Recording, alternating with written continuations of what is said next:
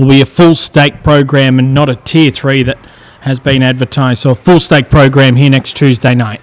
Ready to run race 3. They're off. Thunder of Night a touch slow, beginning fast. Slog Sweep with Auburn Gal. They share it ahead of Thunder of Night, who rails up on the inside and then got into severe trouble. Kev's Choice got checked.